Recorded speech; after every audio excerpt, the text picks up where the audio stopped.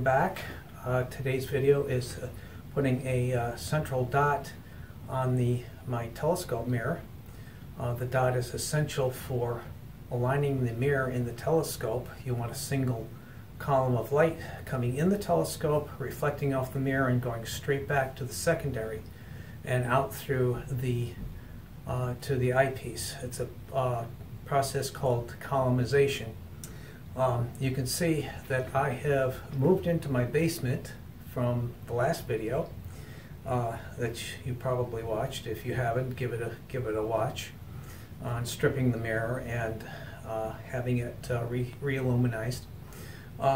It's now November and it's snowing out and it's about 28 degrees, so I moved into my basement. So let's get started here. Let's get the exact diameter of the mirror so that I can get a radius for the center. So I'm using this big, long,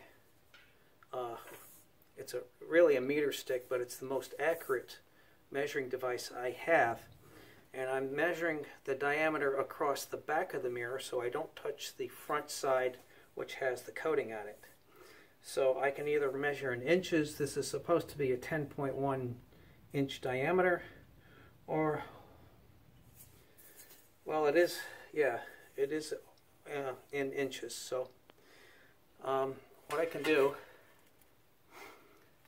instead of going to the end, yeah, it looks pretty close.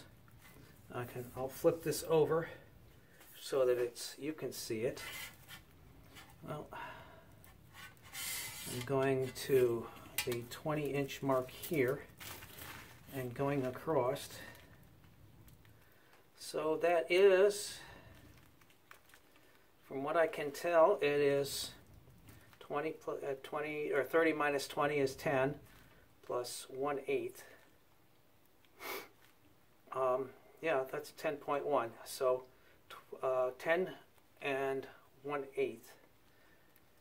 So half of that is 5 and 1/16. Correct? Okay.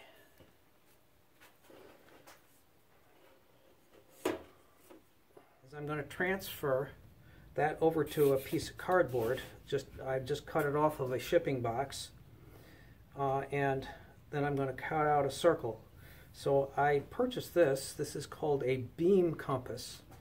A normal compass to make a circle is like with 2 forks, and it's probably the biggest you can get is 6-inch, maybe larger. But this is what's called a beam compass.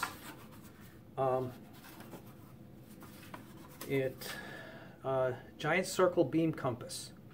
I purchased it at Home Depot. It was a special order for about 10 bucks, so it was an investment. So what we need to do is transfer, okay, 25 and 1/8. All right,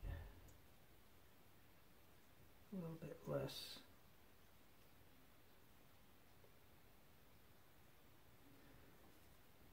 Okay. All right, 25 and 1/8, just to double check. 25 and 1/16, and that goes to 30 and 1/8. So that should be the diameter. If I draw a circle, let's make sure I can make it from both side to side. Yeah. All right, so right about there. I'm just going to poke it in really good and draw a nice circle.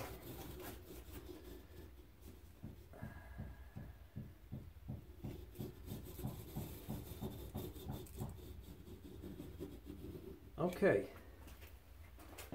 so double checking that. I know I'm not starting at 0 because of the length of the ruler. makes it ungainly. So I'm just putting it on an even number, and 30, and let's go with the other markers. Okay, let's do it with the, let's put it on 20 before. So 20, yep, that looks pretty good. Okay, so I'm going to cut it out with my scissors. I'm going to do this as carefully as possible.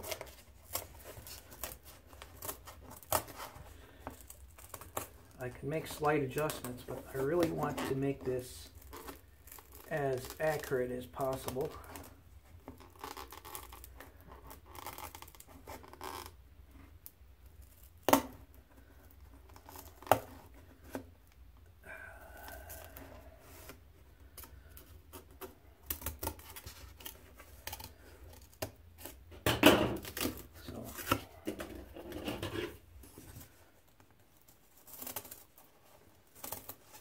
So anyways, you get the idea.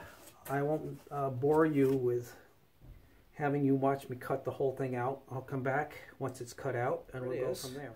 It was a slow and tedious process. I wanted to purposely go slow because I didn't want to mess up. I wanted to get it as accurate as possible, although total accuracy is not really essential. I mean, there is some fudge factor, but that's okay. So let's see just how well it fits the mirror size. So here we go.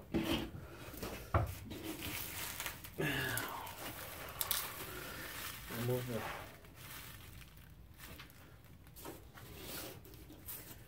okay. Not bad. Not bad. Again, this is the back of the mirror, so I don't touch the front. We will have to put this eventually on the front of it, but for right now, this is just a test fitting. All right, so the center little hole here that was made by the beam compass, that's going to be our guide hole for the very exact center. What I have here is I bought a wooden dowel, 1/8 inch, easy for you to say, wooden dowel that I'm going to use to make my mark, and I need to put make a hole that this will slide through. So I'm not sure how a drill will go through cardboard, but we'll find out. I'll put my cardboard on a scrap piece of wood, and I have my drill with a actually that was a 1/4 inch dowel, not an 1/8 inch dowel. So it's a 1/4 inch bit, and I have my drill on the low speed. And I'm going to go very carefully and see what we can do.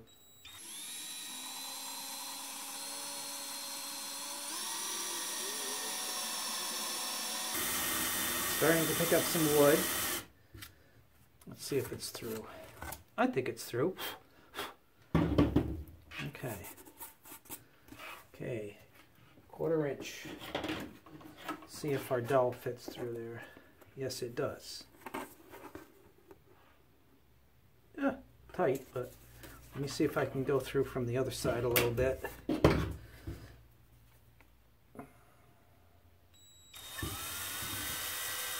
Well,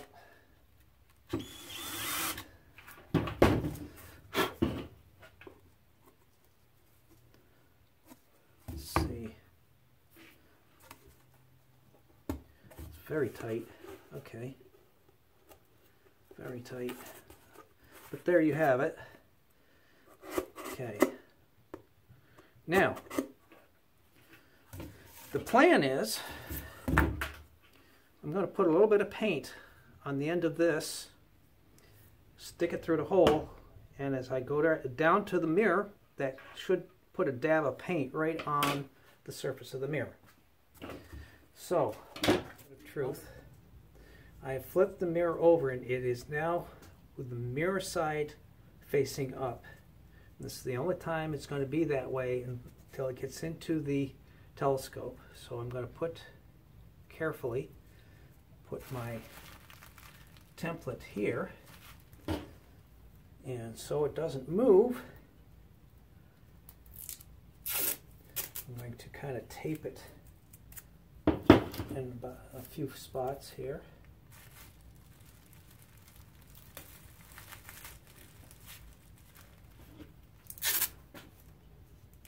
Probably about 4 spots. Make sure it's about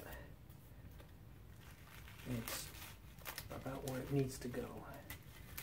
Okay, centered, centered, centered all the way around. Like I said, this is not to the millimeter, but pretty darn close. And it should work out just fine when we go to collimate. Okay. Now you can see it fits pretty good. You know, the best I could with just a pair of scissors, although again I was very careful. See, we have our center hole.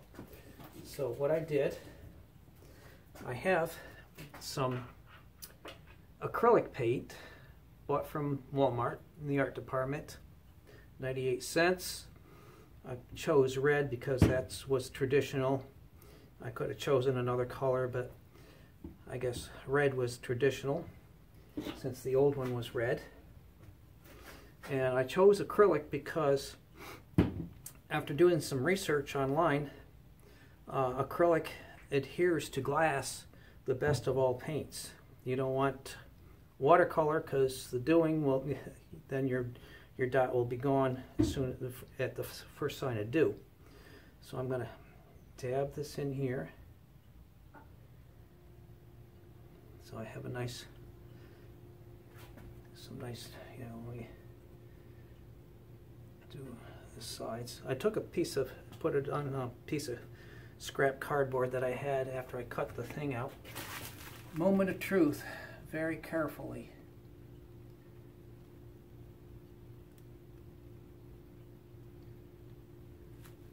Oh gosh.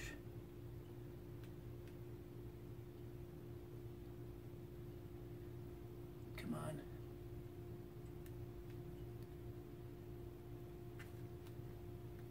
Well, how come it's not going on there? Maybe I need more.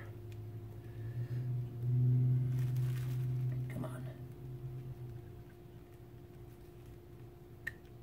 There we go. It went down. I was just stuck on the sides of the cardboard. Okay.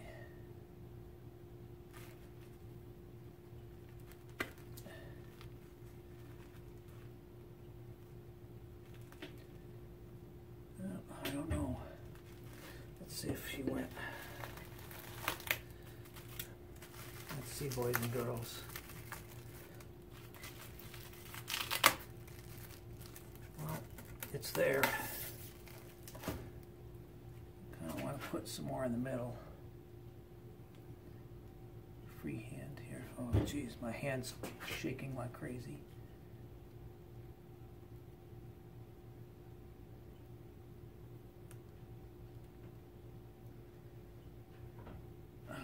There.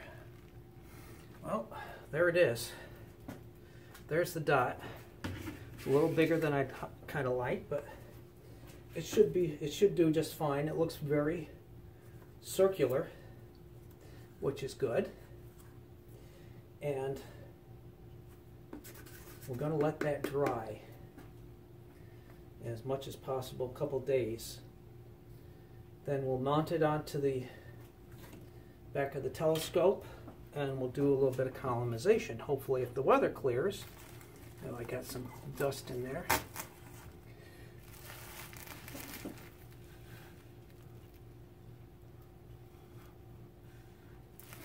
Okay, hopefully in a couple of days that will dry just nicely. So there you have it. We'll come back. We'll do another video of installing it in the telescope and doing a little columnization and maybe a little observing. Okay, we'll see. So there's our dot in the middle of our mirror. Now it's time to mount the mirror back on to this right here, which goes onto the back of the telescope. So let's get started. Okay, here's our mount. What I've done without you, of course, is I've drilled some holes in here and on the back too, to try and lose some weight, try and make it a little bit lighter. I only did a few holes, maybe got rid of maybe a pound or less of weight, but every little pound helps. So first thing we're going to do is we're putting these on the pads. Okay, centering it up. And how they originally did this at Coulter, the telescope was made by Coulter back in the 1980s. Coulter no longer exists, but a lot of their telescopes still survive. I don't know if there's a lot, but it was held on pretty much by duct tape. So we're going to go around. Believe it or not, and I'm hoping that this duct tape is going to be good.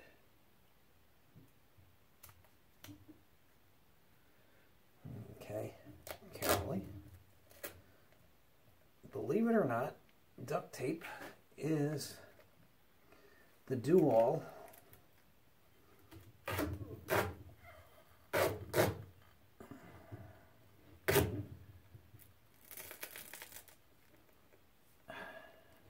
universal stickum.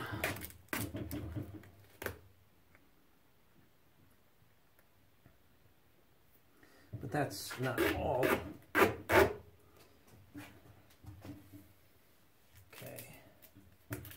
I'm going to go around twice.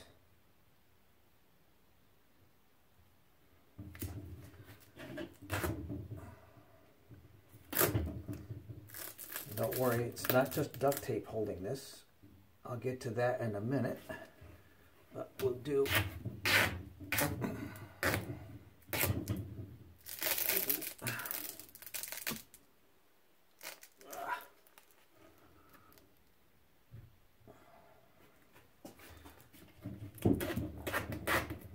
okay.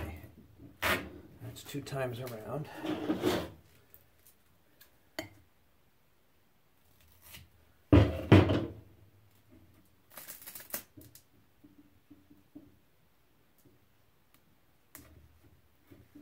All right. Now, and this hose clamp, the big, you know what, hose clamp. And we got to slip it on. I think I opened it. Well, maybe I should open it a little bit more.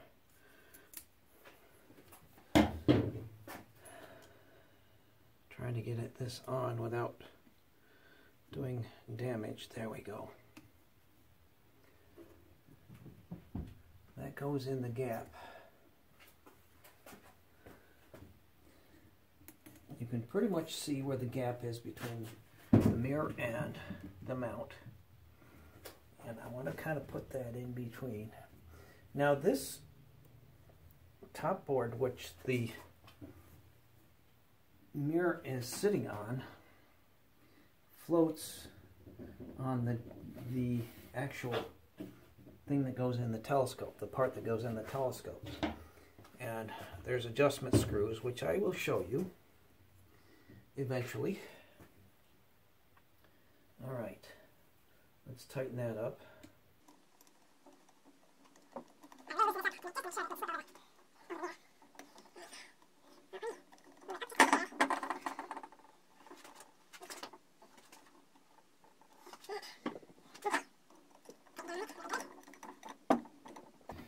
Now, there's one more step that I need to do, and that was done at the factory, is that I need to put staples in the duct tape through the cloth onto the board. The reason for that is duct tape sticks to glass pretty good, but it does not stick to wood. So for extra,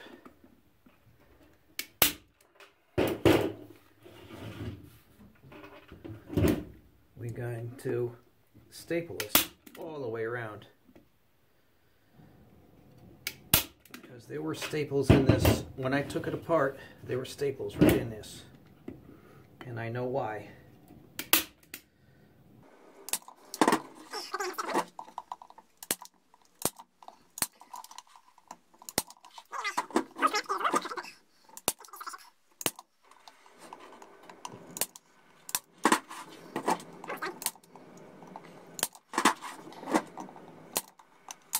Okay, now there it is, back on the mount.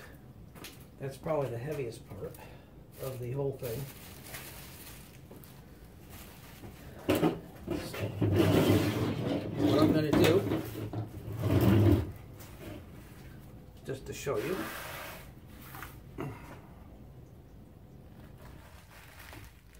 okay, you have screws on the back. These screws with the washers lock it in place. They are actually into screw nuts on the other plate. The outside screws push against the bottom of the plate. They're the adjustments. So you have three, you can adjust it. You can push on one side and a little less on the other side, and it tilts the mirror back and forth in 2 dimensions so that you can get a direct alignment. So the next thing is to put it back into the telescope and see if we can get an alignment out of it, and then it'll be time for observing, hopefully. So let's do that. Okay, so here it is back in the back of the telescope. It's held on by 3 screws. I've already started 1 screw here. This is out on my front porch. Let me tighten this screw down a little bit. We'll rotate the telescope. I put a mark right here with a silver marker. I don't know if it makes any difference, but just to line up where it was before. Here's hole number 2 for screw number 2. But it makes it easier to line up the existing holes that were here, to line them up, because you don't want to make new holes if you don't have to. So get these screws in, very long screws.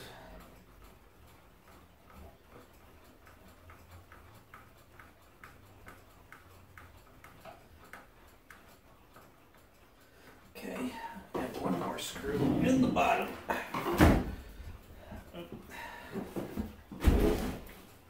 Roll it without trying to damage too much. See, it's got a few battle scars on it, but you know, it means that it was used. Hopefully not abused, but I do have some red paint. I could repaint it. But who's going to see the scars in the dark? So,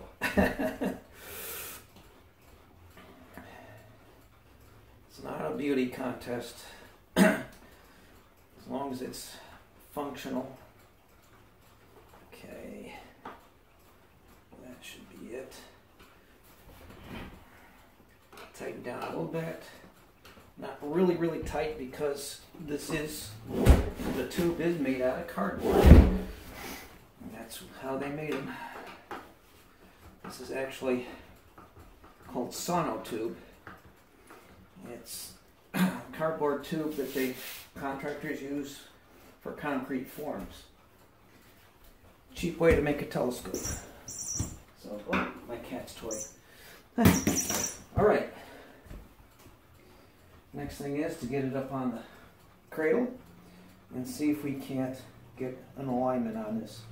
Okay, now if you watched my previous video on this, you remember the secondary. Well, I've kind of mounted it back into the top here. This is where this guy lives, but I did not tighten down the bolt that it goes through. Now this may be off in alignment, but we'll find out. Whoops. There we go. Righty tighty, lefty loosey. I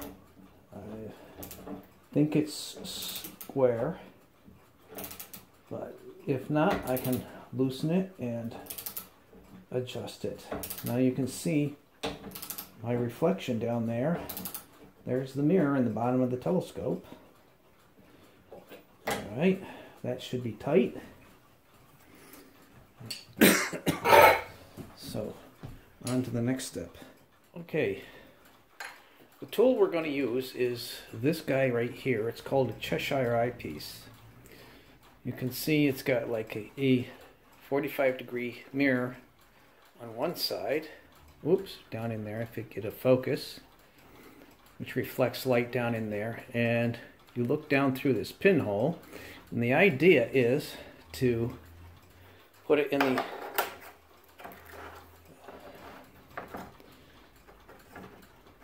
in here, and you should have an alignment between. Let me loosen this. Whoop. Wow. It's hard to do this one-handed. The idea is to get, I don't know if I can get the, there you can, okay.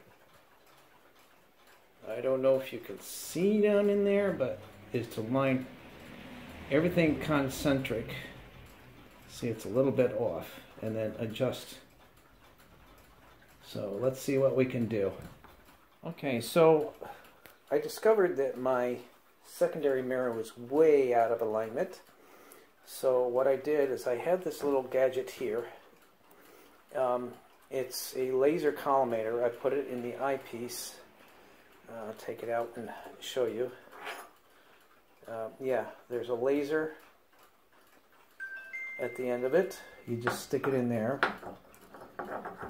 in the eyepiece, and it should go straight down. And I don't know if you can see all the way down there.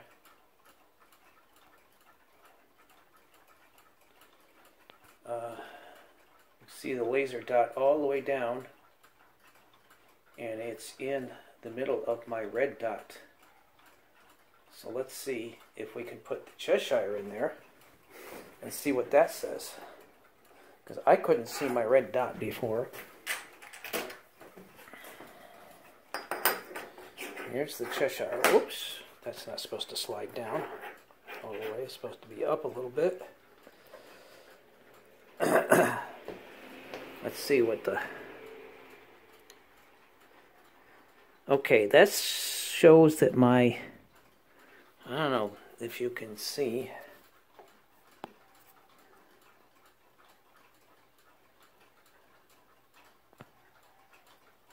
That shows my red dot all the way over to one side. And that looks a little odd.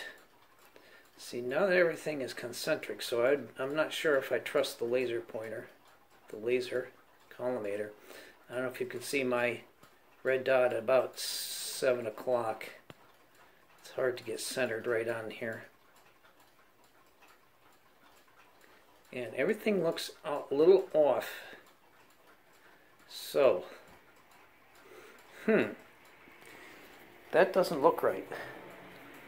Let me see, let me do some investigating and come back and we'll see what we got. Well, I don't know if you can see it that well, but after much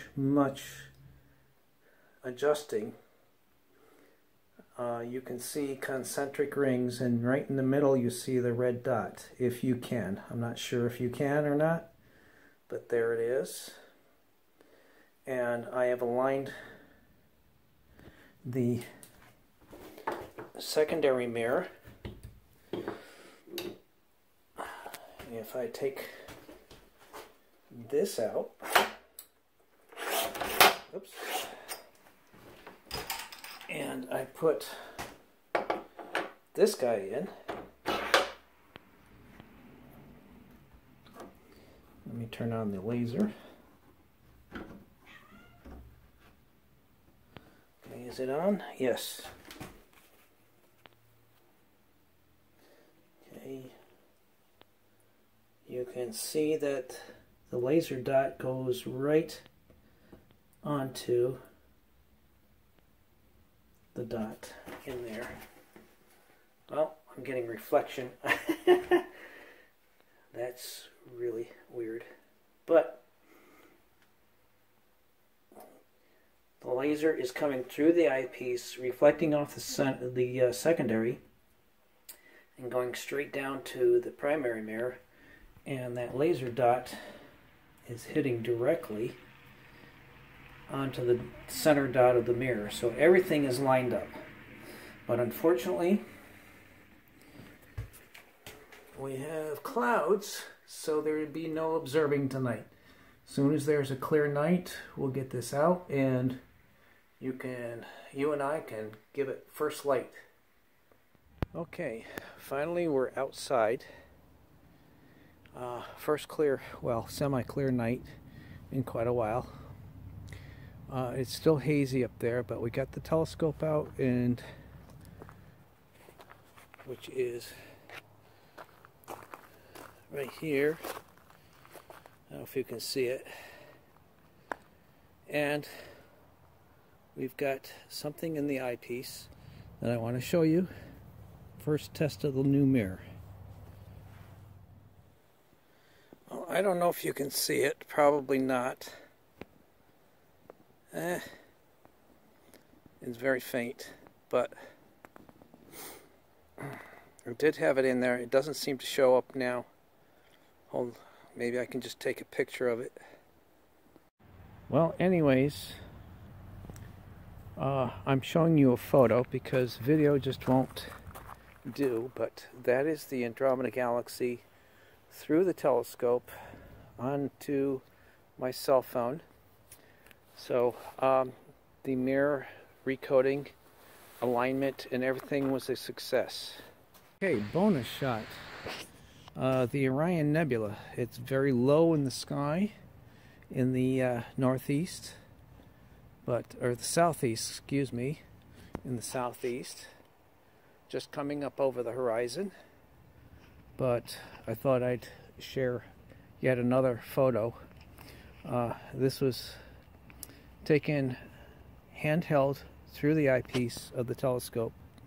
So it is a little blurry because it's cold out here and I'm shaking a little bit. But so thank you for watching this video.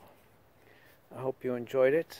I have more plans for more videos coming up, but we'll see you in the next one. Please like it if you like it, and subscribe to my channel. Thanks.